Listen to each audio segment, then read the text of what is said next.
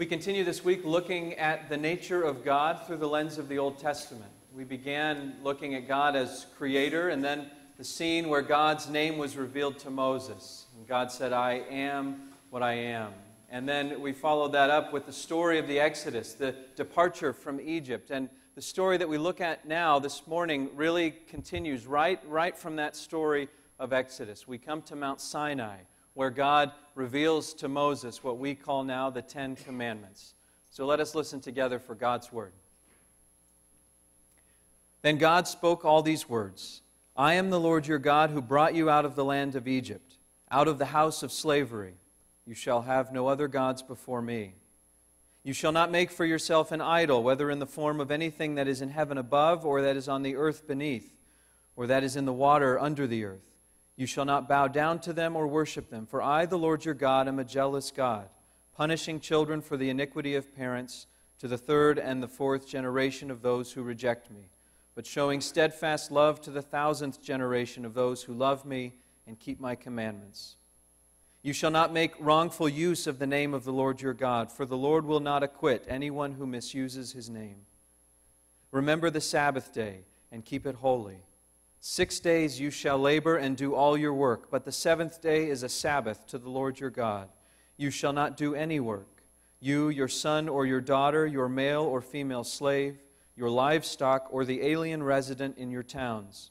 For in 6 days the Lord made heaven and earth, the sea and all that is in them, but rested the seventh day. Therefore the Lord blessed the Sabbath day and consecrated it. Honor your father and your mother, so that your days may be long in the land the Lord your God is giving you. You shall not murder. You shall not commit adultery. You shall not steal. You shall not bear false witness against your neighbor.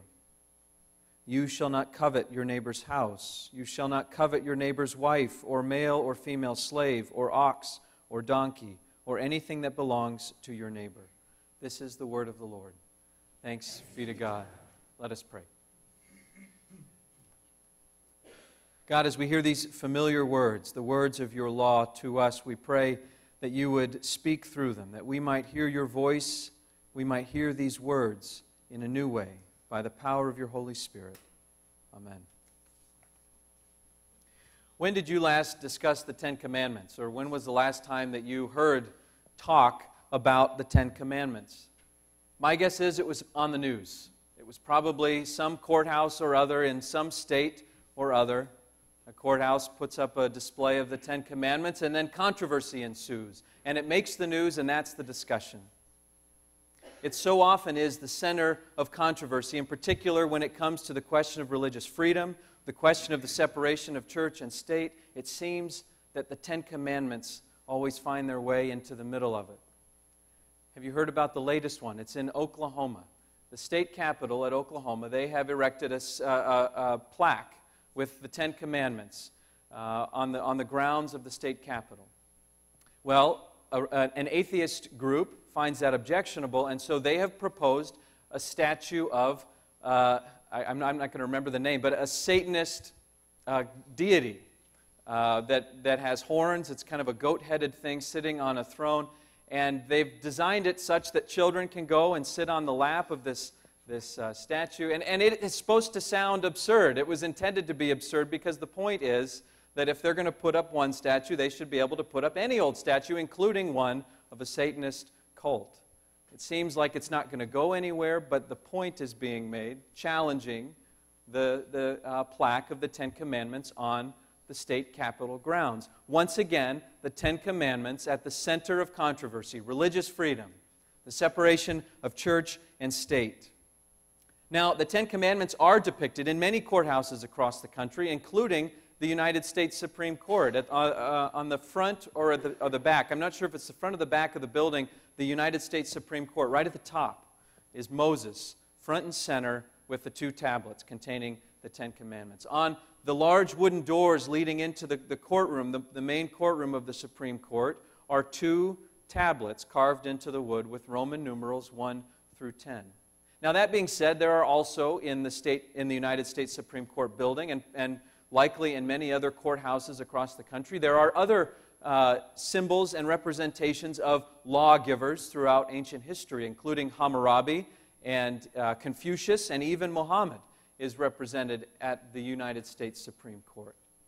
And so these depictions, at least in large part, are probably honoring the Ten Commandments as an ancient code of law, as something that we, along with other codes of law, have inherited, that has helped to shape who we are as a legal society, has helped to shape our system of justice. Now, there's no doubt that Moses and his Ten Commandments take center stage. They receive a kind of a priority, given the fact that the Judeo-Christian tradition has so influenced the formation of our country. But all the same, there are other lawgivers there too. And so the Ten Commandments are depicted, as we usually see them, as an ancient code of law, as something that is respected by even our justice system, but it is just that, an ancient code of law. And is that all the Ten Commandments are? Because if they are, then we can give them that place of honor. We can recognize them as influential in early society, forming a kind of a justice system, a very crude one, but a justice system nonetheless. We can honor them as that and then dismiss them as a relic, as an ancient piece of the past that we have inherited, but we have gone far beyond that. Our justice system, though far more complex, is also far more compassionate, we might say. But if not, if we can't just cast them aside, if they are something more than a relic of the past, then when we make them the center of controversy, we completely miss what they are all about. We pull them out of their context.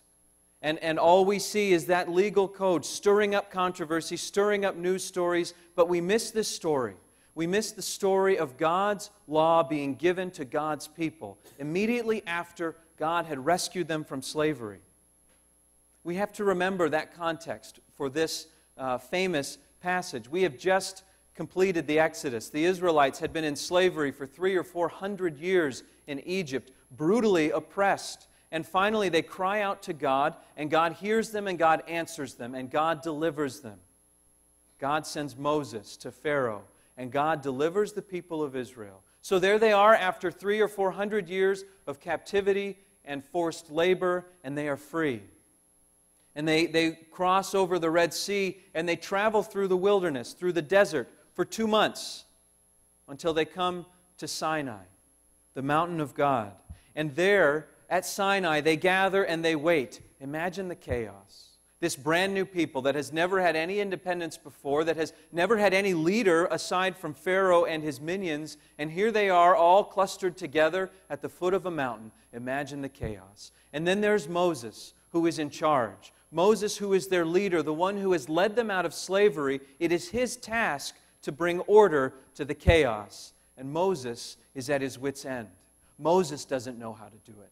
Moses doesn't know how to corral this mass of humanity, how to bring some kind of order and sanity to the chaos. But God knows.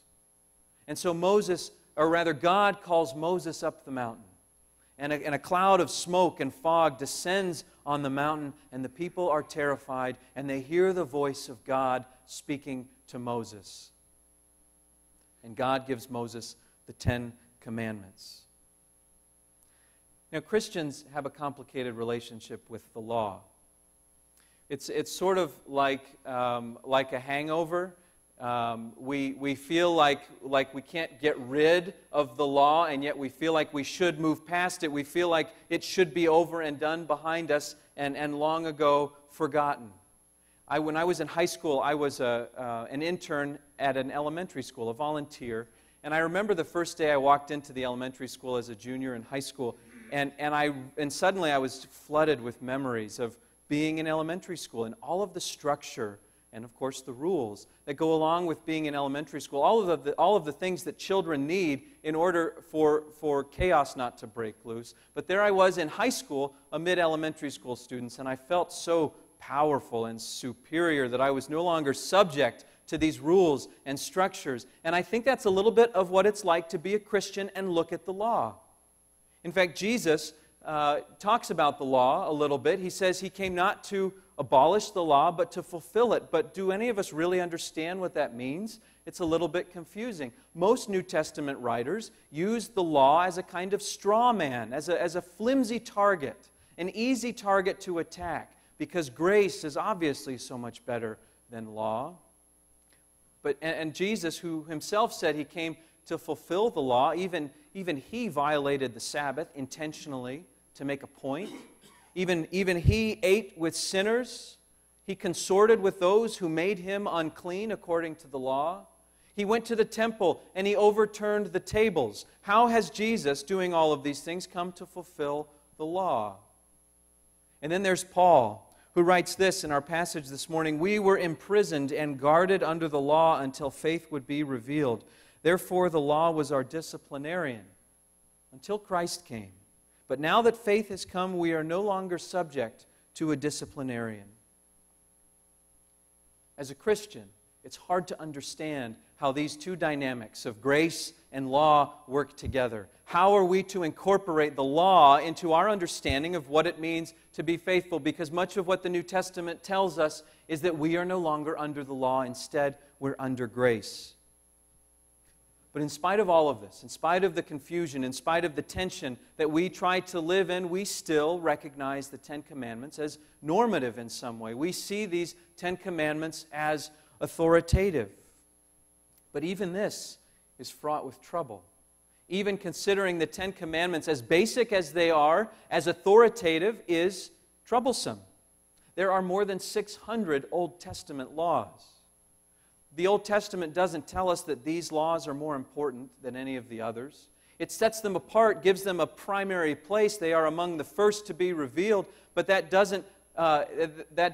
Scripture doesn't say that the others are to be regarded as slightly less authoritative. And so, being that there are more than 600 laws of the Old Testament, it is impossible to follow them all.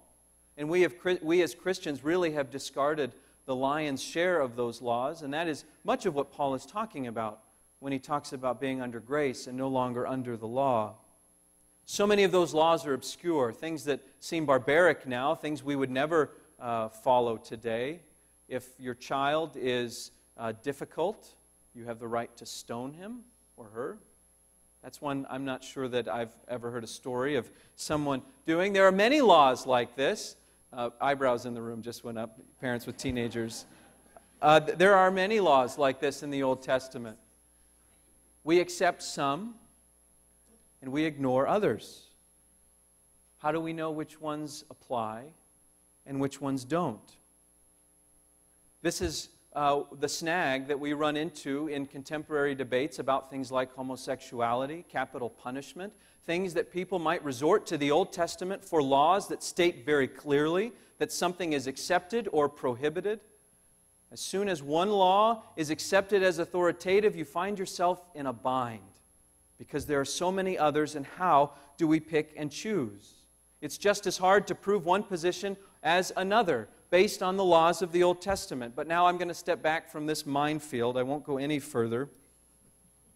These are the snags that almost any Christian discussion of the law will run into. These are the troubles that we have.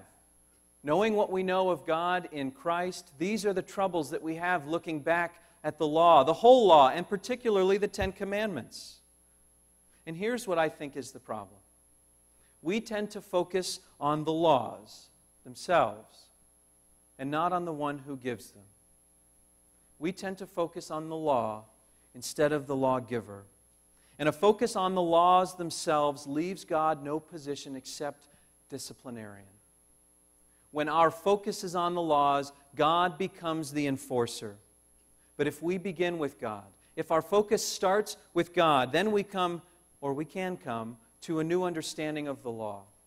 If we begin with our understanding of who God is, of how God is at work in the world, of how God was at work in the people of Israel, we might be able to see the law in a new light.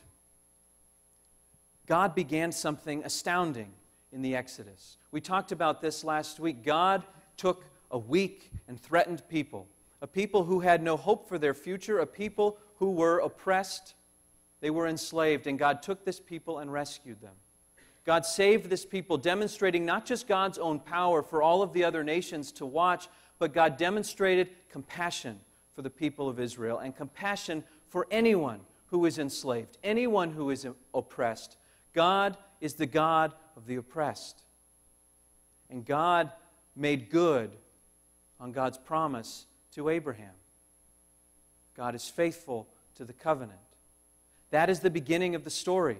God's faithfulness to the covenant is the beginning of the story for the people of Israel. It is the beginning of the law, and it should for us be the starting point as we try to understand what the law means. What is its significance? That God is faithful to the covenant. That is the starting point. And we see that the Exodus comes right before our story. Our story is really a part of the Exodus, and so we can't separate the two. We can't pull the Decalogue, the Ten Commandments. We can't pull this legal code out of the Exodus because the two are one and the same. They are part of the same story. They are a part of God's work in the people of Israel. They are a part of what God is doing in the world for us. If we look at the Ten Commandments, there are two rough categories that scholars and theologians have for centuries seen them falling into. And the first are the first four commandments. And they have to do with our relationship with God. And they begin with the recognition that God is the one who brought them out of Egypt. That is the beginning of the first commandment. I am the Lord your God who brought you up out of Egypt. So the relationship, our relationship with God begins from the recognition that God has rescued us, that God has saved us. God has brought us up out of our bondage, out of our slavery, and set us free. That is the beginning of our relationship with God. It is the beginning of the law. And so the God that we honor in obeying the law, the God who we receive these laws from, is a God of compassion, a God who liberates the oppressed, a God who cares for the suffering. And so our relationship with God is determined, or rather is defined, by these characteristics of God: God's compassion, God's care and concern. And then there's the second part, the commandments that deal with our relationship with our neighbor. Thou shalt not steal, not murder, not covet, and so on. God is concerned for the state of the community. God is concerned for the shape that the community will take. Something amazing has happened in the Exodus. God has liberated. God has set free. God has rescued. And God wants that community to continue to be a community where people are set free, where people are liberated, where people are rescued and saved. God wants the community of Israel to be a community of salvation, a community of liberation. God wants the things that have begun in the Exodus to continue forever, never to stop. And so God is trying to give shape to this community, to this chaotic mass that Moses then has the responsibility of ordering. God wants that community. God wants our community today to take on the shape of the Exodus community, to be oriented toward rescue, salvation, liberation.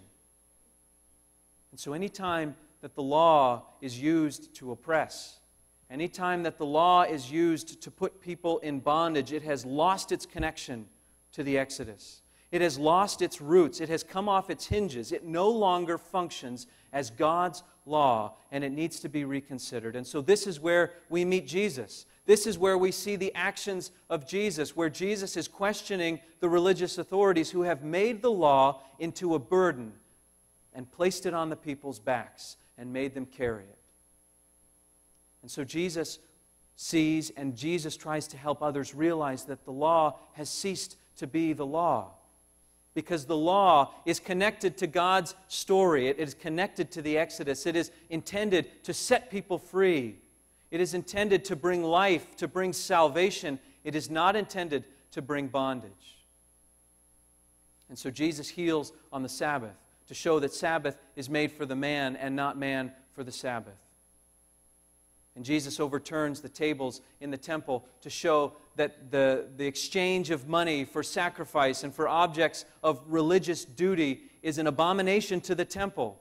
is not in keeping with the law of God because people are enslaved to the economy of the temple. Jesus demonstrates to the watching world that the law has become something it was never intended to be. And so then we can hear Paul's words in a new light, that Paul is not just dismissive of the law. Paul uses the language of the law throughout his writing, talking about, at the very end of our passage, that being heirs to Abraham, being sons and daughters of Abraham, sons and daughters of the covenant that was founded upon the law. But Paul reminds us that we no longer need a disciplinarian because we have been set free to recognize who God is in Christ. We know who God is and how God works and how God intends for that law to shape us as individuals and as a community. When we understand the law with its connection to the Exodus, with its connection to the story of God setting God's people free, we see then that the law is not just a set of arbitrary principles. It's not just an ancient legal code that we have to follow or else. The law becomes a tool. It becomes a means to keep alive the story of the Exodus, a means to keep alive the story of God's liberating power, a means for the covenant people, the Israelites and us, to keep faith with the covenant. And it is a powerful undercurrent, always calling the church to be faithful, always challenging our assumptions and always challenging our temptation to make the law a burden rather than a delight. And so God, far from being the disciplinarian, continues to be the God of compassion and salvation, forever seeking to make us, to make God's own people a community of compassion and a community of salvation.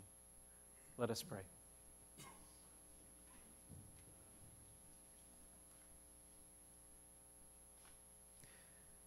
God, we thank you that you have set us free. You have set us free from the many things that tie us down and entangle us. From the many forms of bondage that we still experience today, we thank you that you have liberated us. And may our life together as a community reflect the power that you showed in the Exodus, the power that you showed in shaping the people of Israel. We thank you that you have called us your children, that you have made us your people by your grace. In Jesus' name we pray.